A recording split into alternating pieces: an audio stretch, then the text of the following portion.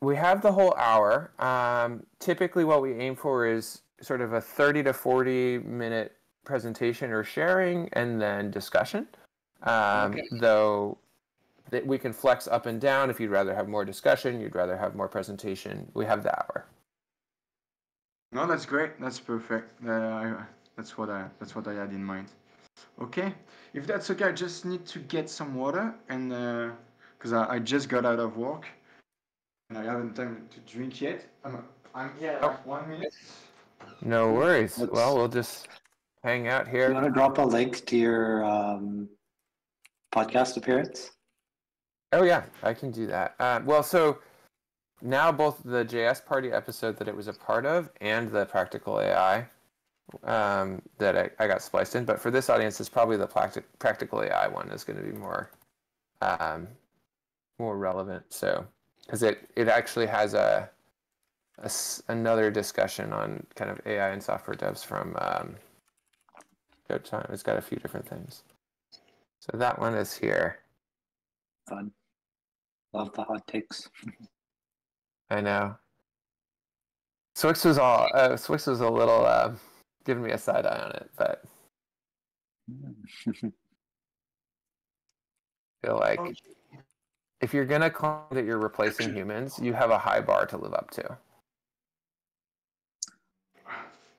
All right. And I don't know that I'd call Practical AI a competitor for latent space. I think they're sort of adjacent. Practical AI did a lot more stuff not in the LLM space, and has been around a lot longer.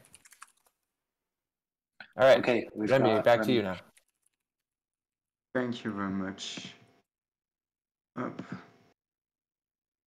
Up. Okay, do you see my screen okay?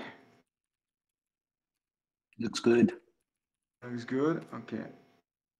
I'm gonna try to get the chat. If there's something, somebody asking question, I have only one screen. If there's somebody asking question, can you just tell them to me? Yeah, I can hop in with questions as they come in. That's amazing. And I'm gonna try to get my pen online.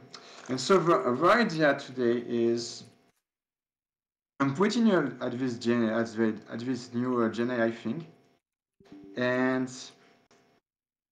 I thought you could just actually switch, if you were doing things with like GPT-4, and you wanted to do like some work with open source local models instead, you just needed like to change a parameter and it would actually work.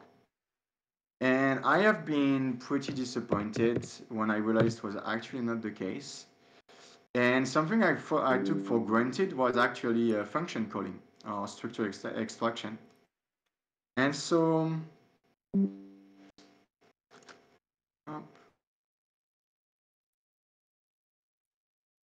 so one of the things that I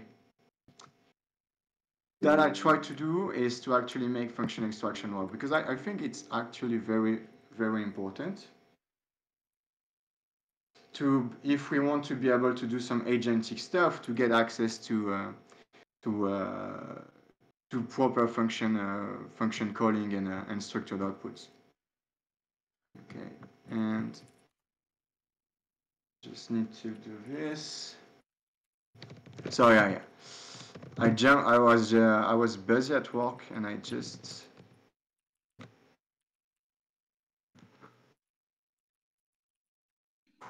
Okay. By the way, a few people can't see your screen, but half of us can. So. Oh, that's interesting. Half of you can see my screen, and the rest. I think it might just be. It might be the other side of Discord. It might just be individual, but I guess try stopping and resharing. Otherwise, half can, half can. Yeah, that's what I just did. Is that okay for everybody? It works for me. People in the comments are maybe having issues, but okay, seems like it's working for some people now. Okay, and can you see me drawing on my screen? Yes, drawing works. Yeah, All right. looks So good. we're good. I like the setup. It's pretty improvised, but let's do this. Okay. So my challenge is actually to build cool stuff with that looks like we're doing it with OpenAI, but with quantized 7B models, and that run on consumer laptop GPU. Because actually, I think we do need, agent at homes. Um, if you've been following what Andrew Ng was saying earlier, and I think it's a pretty nice summary of what I think, is that agent enables us to go further. Okay, and there's some design patterns like reflection and tool use which are already pretty robust, and some other with such more emerging technologies like planning and multi-agent collaboration. But at the beginning of this, like the building blocks is actually, to be able to get structured outputs. And from structured outputs, being able to be calling one function, and then, being able to call one function from a set of X functions, so it's a bit different. And using function to return a value to answer and make a plan and make a conversation. Because if we try to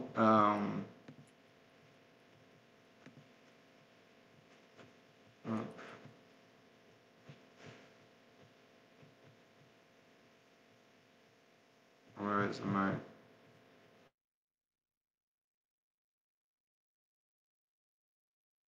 if we actually try to do with a local LLM, just to have it output JSON, we're gonna have a lot of problems. Like for example,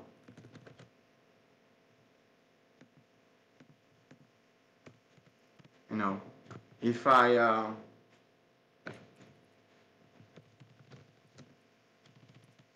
try something like this, like for example clients from OpenAI, import OpenAI, and then what I have running there is actually I don't know if you can read, but what I have running here is actually I have a quantized version of Mistral Instruct running on my laptop. It's 8 gigabytes VRAM laptop, so it can fit this quantized model. And so if I try to actually get it to output some JSON,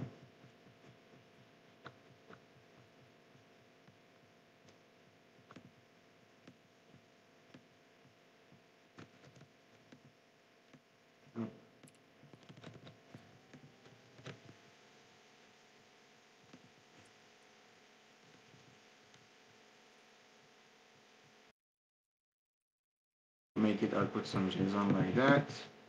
For example, let me get prompt.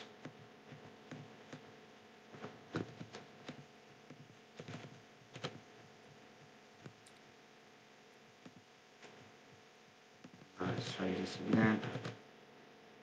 Okay, so we're on.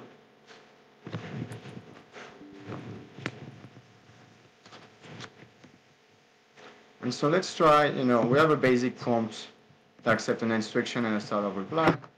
And let's say that I say, okay, my basic prompt is going to be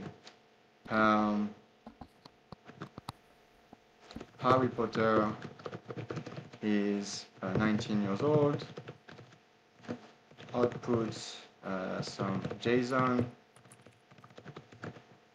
that represents Harry Potter. And then at the start of the reply, I'm going to say like nothing.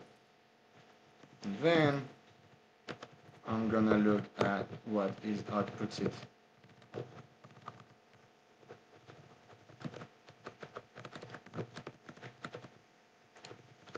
by my model. Okay? So, all right. It's getting there. And so we can, for example, extend the number of tokens. We can't finish because there's not enough tokens. 100 should do it.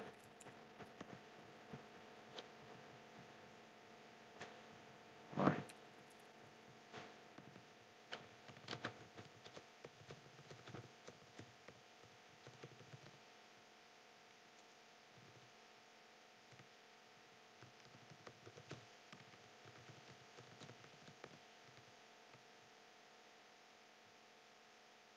Okay, and so we see that, you know, it's kind of getting there, right there. But if we try like another alternative, like we could try maybe to say, hey,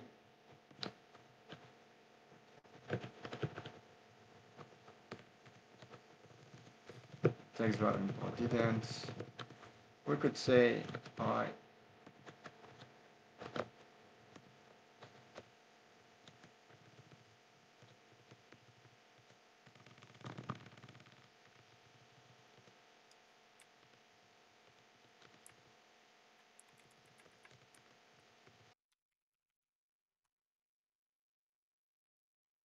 a more complex task like you have to respect the following schema, the following rule, just output 0 or 1 if you think the log is an anomaly.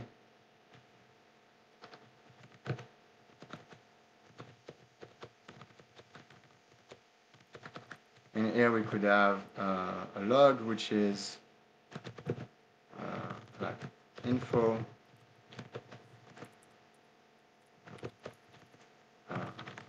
user hashtag undefined just subscribe, for example. So what we would like to do is to be able to create a one-shot or a zero-shot classifier, basically. And that zero-shot classifier would be like a zero-shot anomaly detection classifier. And what you can see there is that it's giving me like 1, but it's actually correct, but it's not it's not respecting the format. So if I say, let's try with output valid JSON, and now it's giving me 0, but there's actually an anomaly. And basically what I'm getting at is that this is very unreliable, okay? So you could try threatening it, you can make the prompt more complex, you could do many things, but you will never be guaranteed to have valid results and valid schema all the time, okay? And that's pretty problematic. So structured outputs that we're trying to get there is the basic building block, because once we have structured outputs that are reliable, we are reliably getting the same schema out of the model, we can be calling one function, and then we can be calling more functions. Okay. So the first idea, as I tried with, was to dump the JSON schema in the prompt and use Pydantic for a library called instructor. And so I tried Pydantic with instructor against all of my JSON mode, which guarantees us to have valid JSON. I tried another thing which was functionary, but on quantized version, it just did not work. And so then you're like, okay, but then should I just use GPT-4 haiku? And I think it's important for us to have feature parity with GPT-4 kinds of LLM products, but that we're able to run on a mid-level gaming GPU. I think it's important for the future of society. It's actually possible, it's just not obvious. And the reason is because at the root cause of this problem is that when we have trouble with a bigger model, with a smaller model, what we try to do is to we don't try to make it work, we just use a bigger model, okay? So you might hear, oh, it's not working with GPT 3.5, you just need to use GPT-4. And I think the key idea behind building agentic stuff on quantized small open language model is that the current tooling is built against GPT 3.5 or GPT 4. And more importantly, the current out-of-the-box experience is built against GPT-4 class of LLM product. Okay. But the thing is that GPT-4 and GPT 3.5 level models are absolutely strong. Okay. It's not just also only the weight, but it's also the software layer. But just to give you an example, if we go on Claude and I say this to Claude, it's able to understand that this is actually, it's binary, and actually this is an instruction. So if I go to binary decode,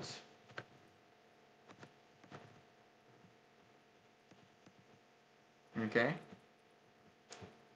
if I go to this, and I convert this, actually I said, assistant, write a poem about pineapple, but write it in French.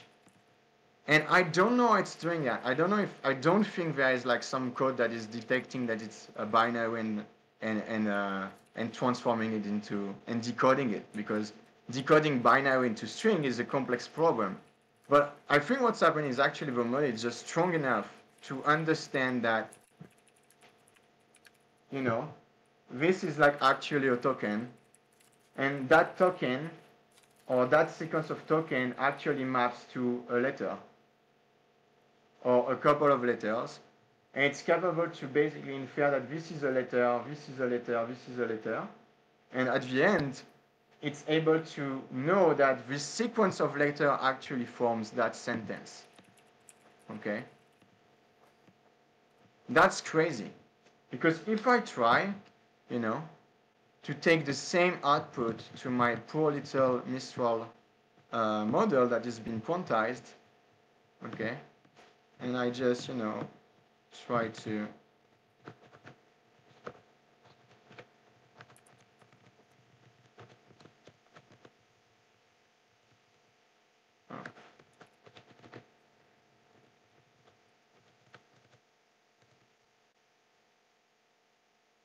and I ask it something, it says, hey, this is a binary digits, but I can't do blah blah blah blah blah blah blah blah blah blah blah blah. It's not liking it. Okay? So there's a certain class of model that is able to be given instruction as binary, and another class of model that can't. And this is very important to understand that the current tooling is built against GPT-4 class of LM products. So if you're trying to do stuff with small quantized model, you are basically going to fight against some issues, okay? And that issue is that there's a big lie that we see during every vendor or tutor influencer doing, is that we're doing the demo against GPT-4, but of course you can 100% guaranteed use an open source model like Mistral. You just need to switch the provider, okay? And you know, they're saying, oh, we're using OpenAI, but you know, if you want to use open source, it will just work the same. And that's just not true. Like, for example, if you go into Instructor, which is it's a great library if you're working against OpenAI, what you can see here is that this is a bit small, but this here, this is a prompt, okay? But this is a prompt which is hard-coded and in English. So if you're trying to write on a function calling with a multilingual model that is small, then, you know, you can't change that prompt. And also, you're actually passing in the whole exception. Okay? But the thing is, you know, GPT-4, it's able to pass an exception and to understand what the problem is and look back at the schema and do all this LLM mental mathematics, you know. But our small model, you know, is not able to do things such as understanding a binary. Another example is like, I really like that post. It's a fuck you, show me the prompt. Sorry if I just swore.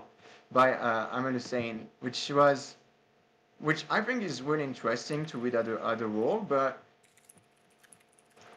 one thing that struck me out is that basically there's a prompt. There used to be a prompt that's changed now. Okay, it has been fixed, but which is a smart LLM chain. Okay, and this prompt actually is hard-coded too. Okay, so it's an hard-coded prompt. Okay, and you can see that in the prompt at that time there was a typo, for example. So you're dealing with a hard-coded prompt that probably hasn't been like checked thoroughly or like, you know, very much, you know, they probably tried to make it work against GPT 3.5 or GPT 4, and then, you know, they said, oh, it's working, let's roll with that. And as you can see, there's a typo here, okay? And the conclusion, I think, is quite interesting. It says, furthermore, the prompt has a spelling error, and it is also really focuses on the negative about identifying error, which makes me skeptical that this prompt has been optimized or tested. But the truth is, against GPT-4, that is, or Claude level, that is just able to get binary dumps and be able to figure out what that means, you know, this is actually totally okay. It's just not okay if your model is a bit more limited, okay? And there's also an interesting thing that is also important to understand. It's quite a recent paper about 19 February, but they did some experience about, you know, the accuracy and doing the same task, but with bigger and bigger context, with chain of thought and with just no chain of thought, like zero shot. And you can see that GPT-4 is just literally killing it, okay? The bigger the context with chain of thought is still able to get a very good accuracy, but the other models like Mixtral, which we're not even talking about 7B models, we're talking about like quite heavyweights and good model, you can see their accuracy is dropping, okay? So I'm really interested in doing this with GPT-3, with Mistral 7B to see how it stacks against. But this is very important to understand that GPT-4 just is a very, very strong model, okay? And so when we have tooling that is built against those kind of model, the only thing that happens is that when you prove that you can use GPT-4 in a proof of concept, the only thing you prove and establish is that your proof of concept works with GPT-4. You don't get any proof that it's going to work with anything that is less capable than that. Okay? So the problem with small models is that they don't have the sheer capacity, the software layer that is added, the prompt engineering. If you look at the Claude prompt or ChatGPT prompt, it's not just your plain basic prompt. It's much more refined. And they don't have the fine-tuning or RLHF that the big model have, okay? But small models are very capable, but they can't do everything at the same time, okay? And so the idea is that when we're dealing with local models, we can do something API user can't. Is that we have access to the logits, okay? And I will share some links later on that basically talk about that idea. But the big idea is that we can do something before we are sampling the tokens. We can filter out the logits that would give way to an invalid response. So if, for example, if we're trying to have a JSON schema or something like that. And there's a library that does that really well, which is Outlines.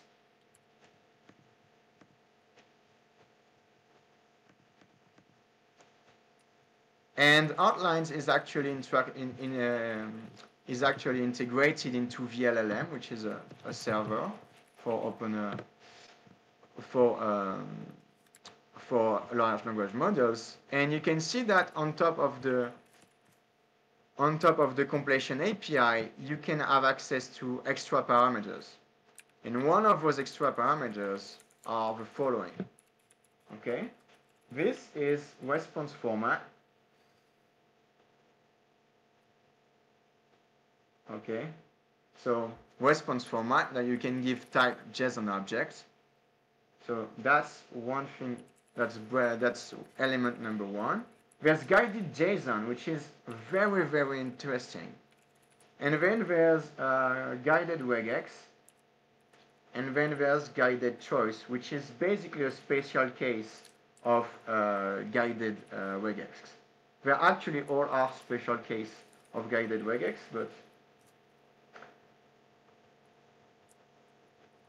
but choice is actually a very simple regex endeavor. Okay? So let's have a look at this in code. Okay?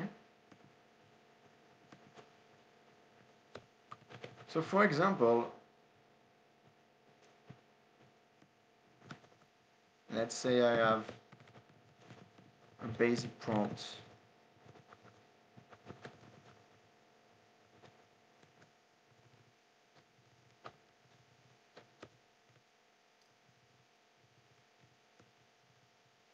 And my basic prompt is only output 0 or 1 to my questions.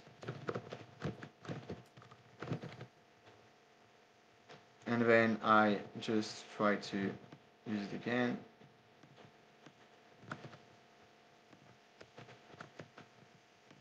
Oh. Well.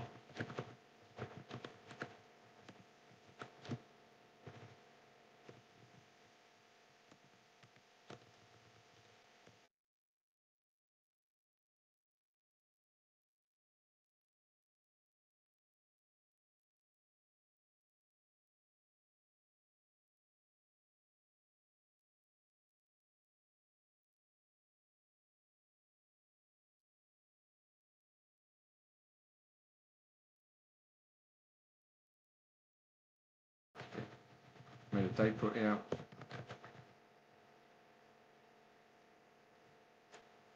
I'm an artificial intelligence and don't have the ability to output 0 or 1, blah, blah, blah, blah, blah, blah.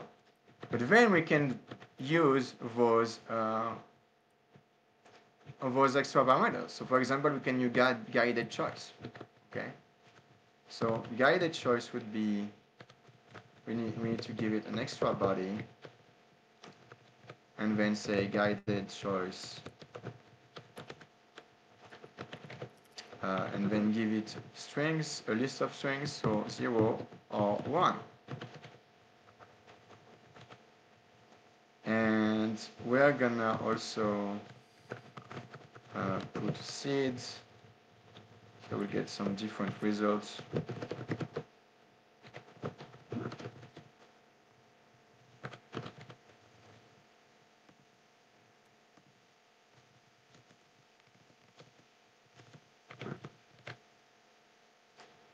Okay.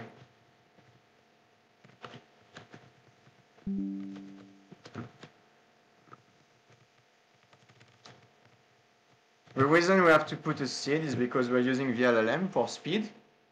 And VLLM has some optimization like caching, like KV caching and stuff like that, which makes that if you use the same prompt, you may have the same results if you use the same prompt like back to back. And so you can use a seed to try to get different results.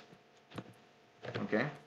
When you're running on a local on a small computer with a small GPU, VLLM helps you get batching if you want to do several prompts at the same time. It also helps you get faster inference that you could have with something like Ollama. I love Ollama, but it's just slower than what VLLM can do. Okay, and so now we're seeing that it's always outputting something that is correct. Okay. There's a couple questions in the chat. One, just sort of logistically, do you have a notebook or set of links that you can share after this? Will it be available? Sure, sure. Okay. So it sounds like that will be good. The other question is that just came in is what does the untraced LLM call function do? So it's just basically what it's saying. It's an untraced LLM call. So I have to implement my own abstraction for work because we can't use long chain or llama index or something.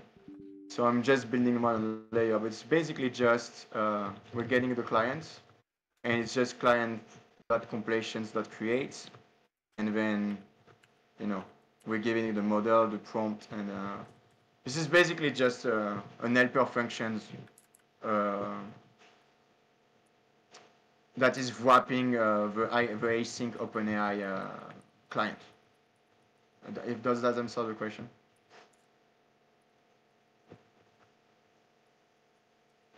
Sounds like yes, it does.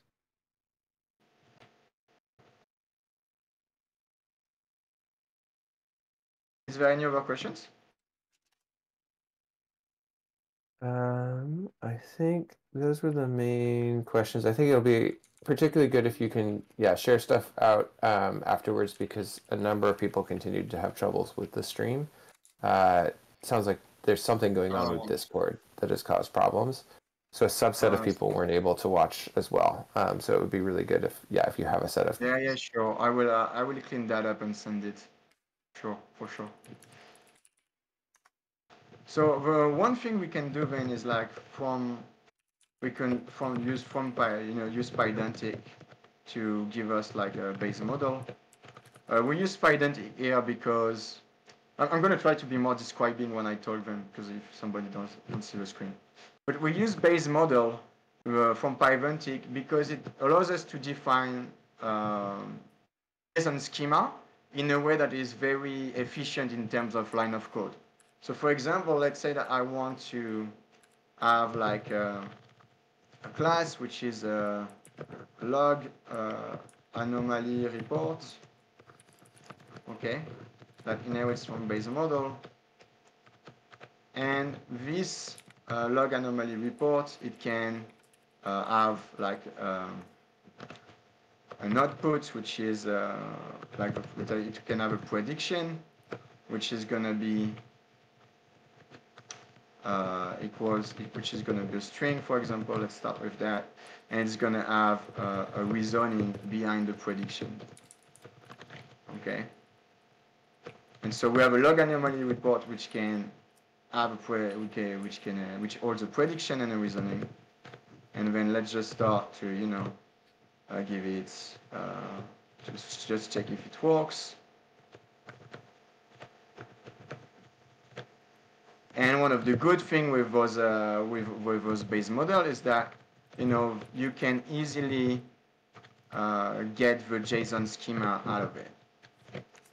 Okay, so the JSON schema, as you see, is if you don't see the screen, it's just basically a very verbose description in JSON about what the schema accepts. Okay, so you can think about it like a very verbose type system.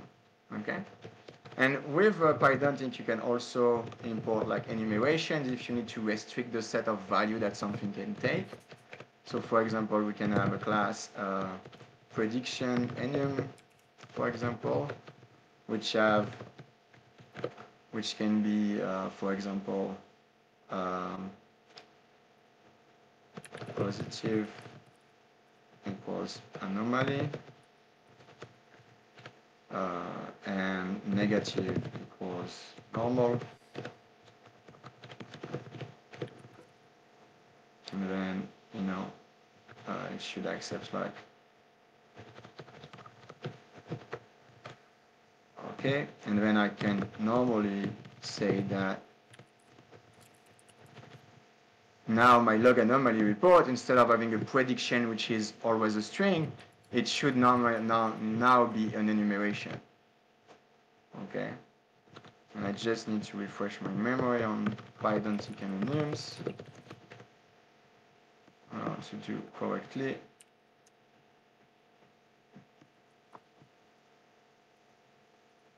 No, that should work.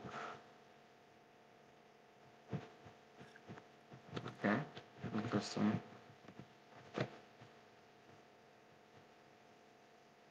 Oh yeah, my bad. It's actually not Python which is bugging, it's me.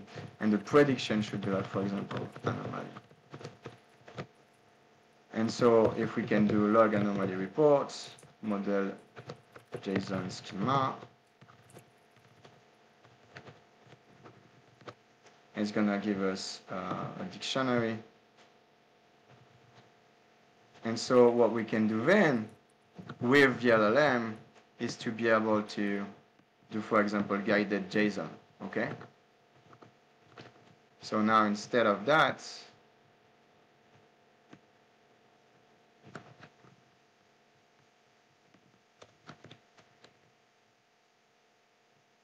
I'm gonna say an instruction which would be say if the log is an anomaly,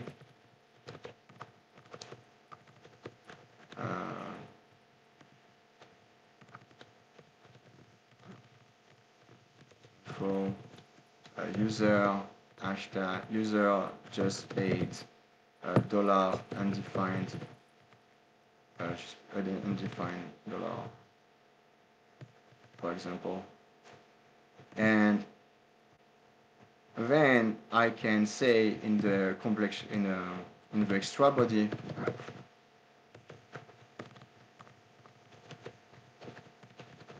that I want to be guided JSON, and then we're gonna try passing something like the log anomaly report directly without forgetting. Okay, so we're gonna do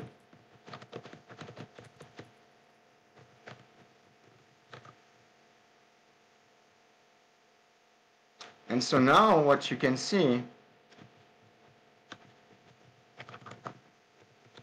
is that it is gonna be always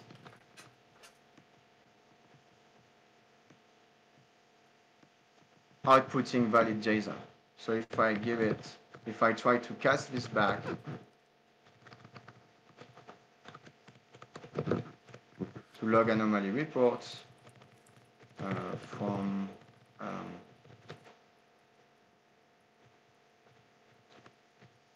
this password,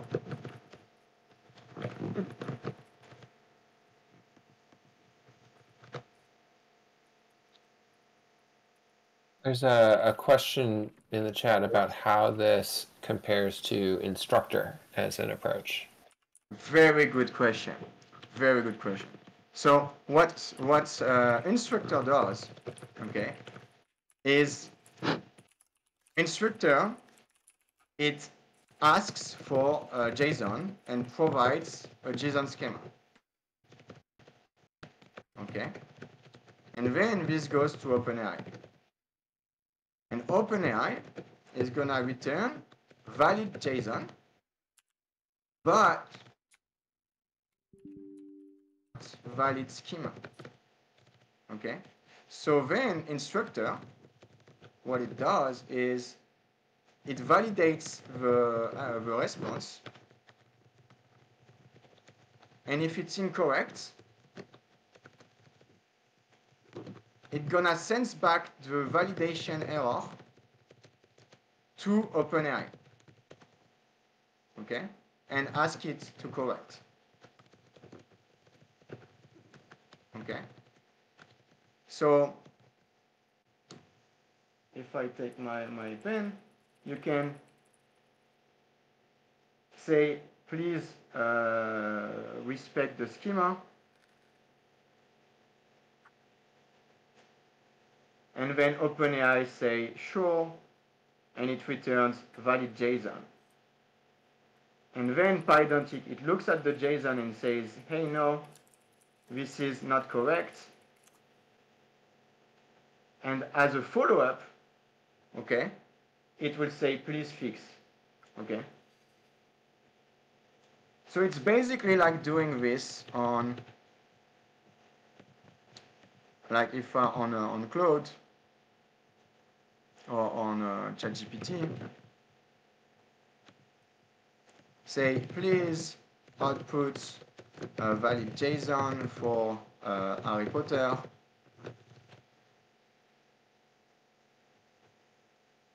And let's assume that it just gave me back JSON, okay? And then you say, the schema you gave me is incorrect, age should be a string, an int, okay? And then you give it back with the previous context to OpenAI, and now it's trying to fix its mistake, okay?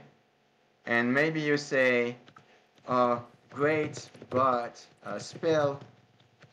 So here it's giving me valid JSON, but maybe spell is actually a list. Okay? And so this is what Pydantic, this is what Instructor does. It's back and forth with OpenAI, asking for valid JSON. And when the schema is not good, it asks again, please fix, basically. And you see that ChatGPT is very good at that. You know, even in that dummy kind of interaction, it's able to fix the schema. Okay, making the list. What we do here, okay, with outlines or with LM format enforcer, is that we're actually hacking into the model, so that before we are sampling the prediction, we are forcing the tokens to be correct. Okay. So, for example, you may be familiar with like temperature. Okay, top K, top P, which are hyperparameters. Okay, and what those hyperparameters mean is that at the output of the neural network, you are getting out of it a big vector, and that vector, oh, am I still alive? Can you still hear me? Yep, you're good. I think my computer is not liking what I'm doing with the... Okay. So I've lost my screen.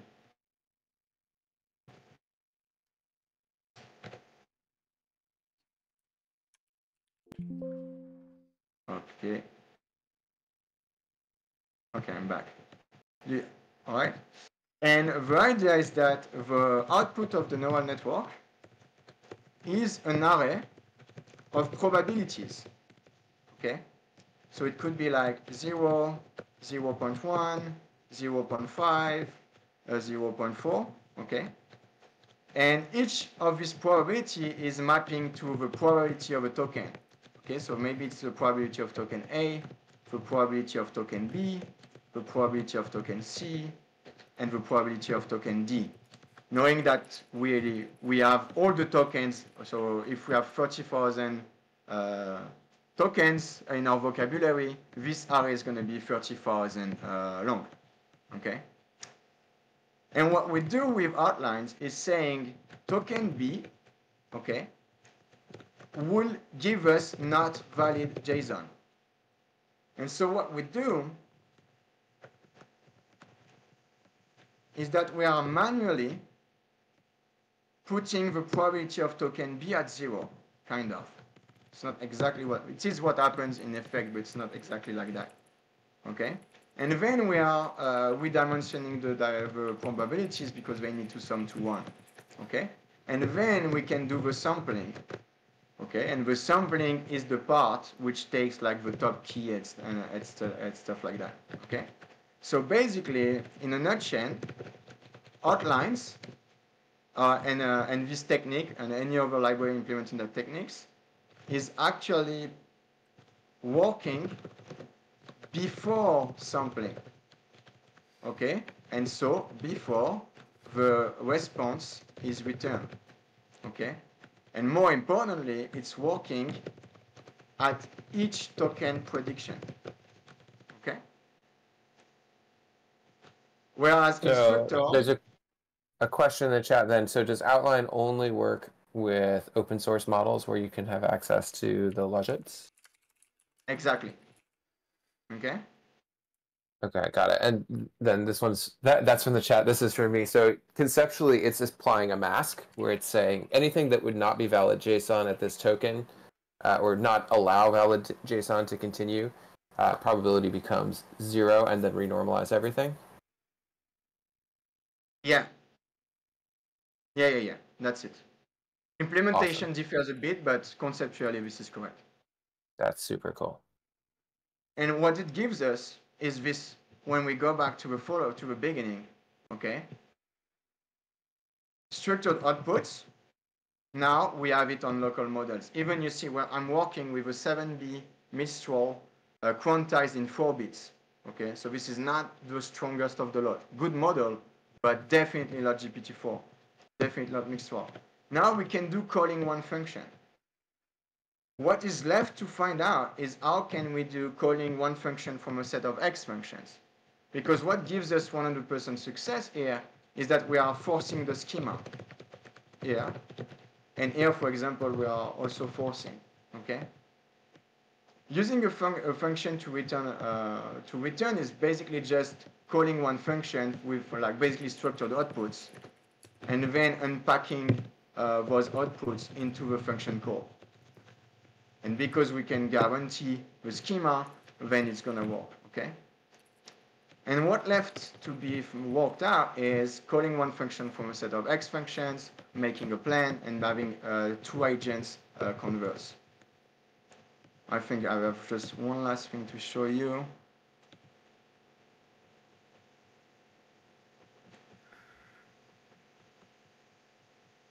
Okay, I have 2 last things to show you. The first thing is, because we are forcing the schema immediately, we are not giving the model time to think. What we can do is do it in 2 steps.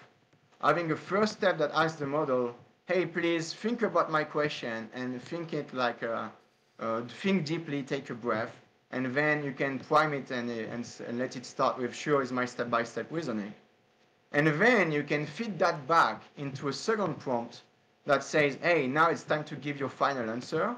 And now you are actually forcing the JSON schema, okay?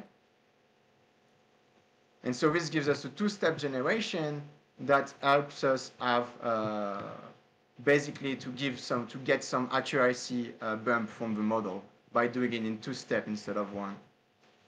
And another idea is, how do we do something like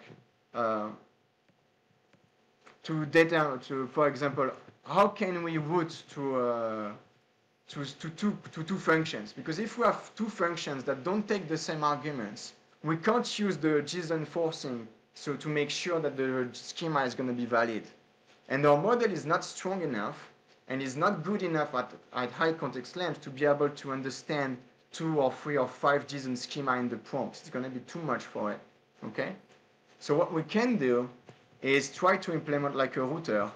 And the router is going to be a classification. So we're going to create a regex that is just going to be allowing like 2 choices. The first choice is going to be like mathematics, and the second is going to be like programming, okay?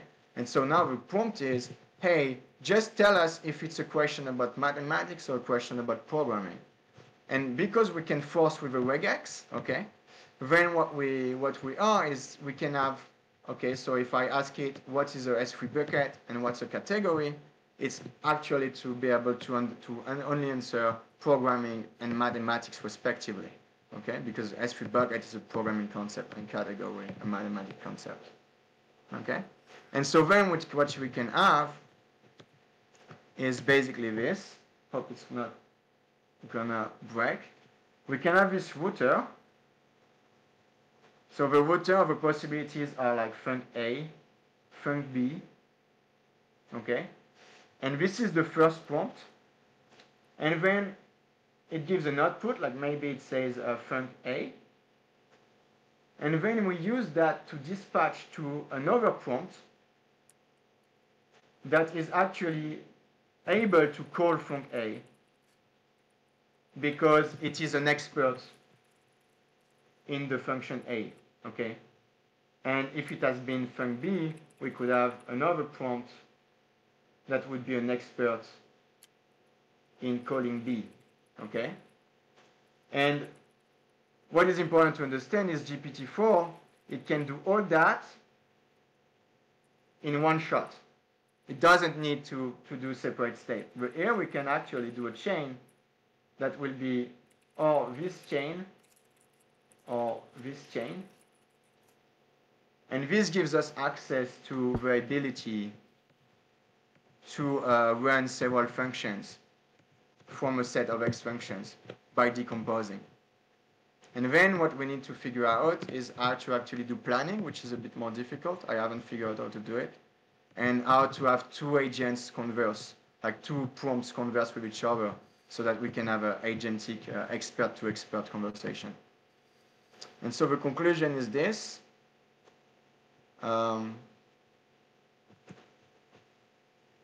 Small models are very capable, but they can't do everything at the same time, okay?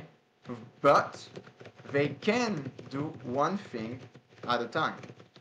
And all of this is without fine-tuning and without anything more fancy like that. So this is just straight quantized Mistral 7B out of the box, no special stuff on it. And so this is basically the base level. You could go further than that. Okay, sorry I took more time than I expected. No, this was great. Super interesting. I'm kind of bummed that a lot of people dropped out because the Discord video piece. Though it sounds like Yikes was recording it. So if you're good with him sharing the recording, that might be a way for them to get access. Yeah.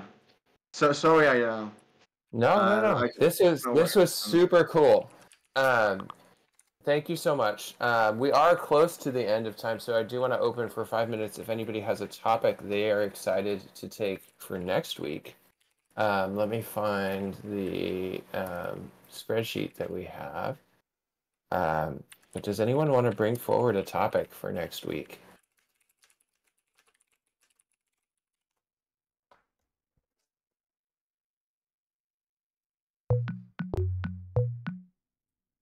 We can also take it async, which is how we got this amazing talk. And Remy, this was really, that was super interesting. So yeah, really appreciate you jumping on that. Cool. Well, let's maybe wrap, and we can call async for topics for next week, and hopefully Discord will get its act together.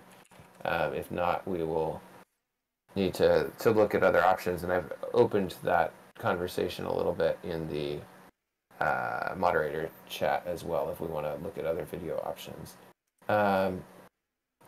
But with that, let's just wrap up. People will be excited if you can share the notebooks and some of the links later. We can do that in the Action Discord. And it sounds like Yikes can share the video in there as well, which is super cool. That's it. Thank you all for coming to another week of AI in Action. I had a blast. It looks like from the chat you all had a good time. So we'll see you next week.